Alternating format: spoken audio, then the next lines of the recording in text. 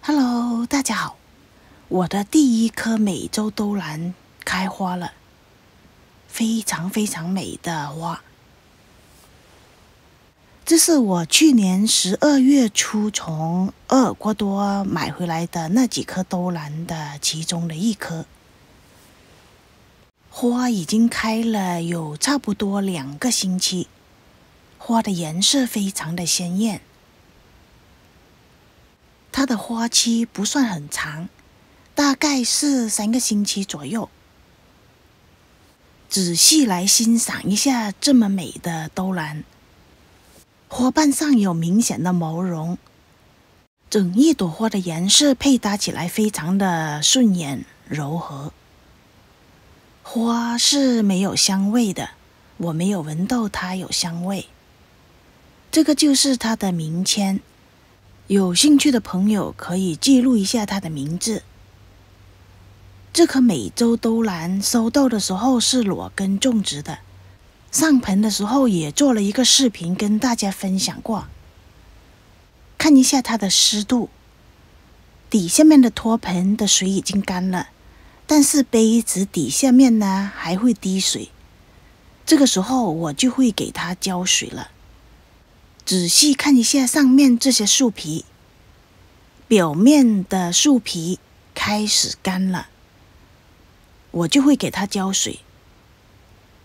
就算杯子底下还在滴水，这个时候我还是会给它浇水的。美洲兜兰对水分的要求非常的高，所有的植料都应该保持湿润的状态。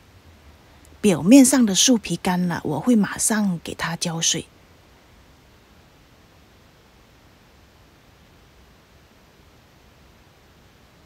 浇水也是很简单，只要把这些树皮浇湿了也就可以。由于底下面的植料还是非常湿，所以浇的水分不需要很多，只要上面这些树皮湿了就可以。多余的水分会流到托盆里面，那么托盆里面的水要不要倒掉呢？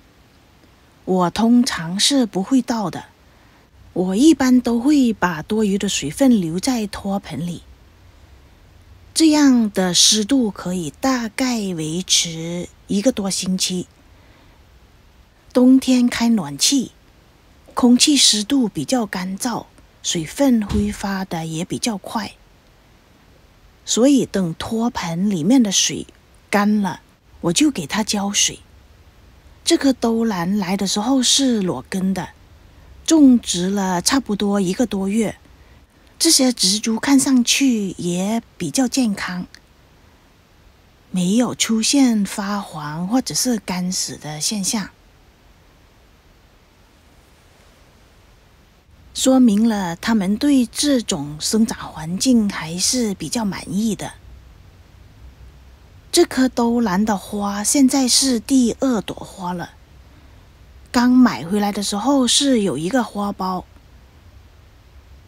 就是这一朵花。第1朵花脱落之后就马上开了第2朵花。看一下这里又长出了一个花苞。这棵兜兰的花是有续花性的，第1朵花开完了，第2朵花马上就会打开，就像这一个花苞一样。这是我第1次种植美洲兜兰，也是第1朵美洲兜兰开花。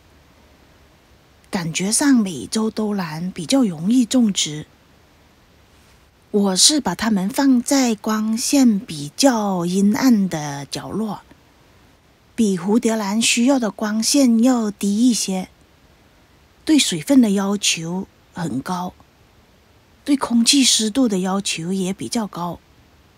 这棵美洲兜兰的植株非常的矮小，比划一下也就1个手指头高一点点，大概就4寸左右吧。